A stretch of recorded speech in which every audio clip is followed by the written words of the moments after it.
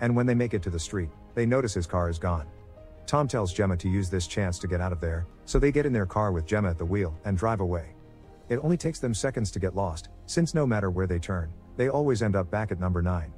After a few failed tries, Gemma and Tom change places, so it's Tom who tries to drive them out of town this time while Gemma checks their phones and finds neither of them has a signal.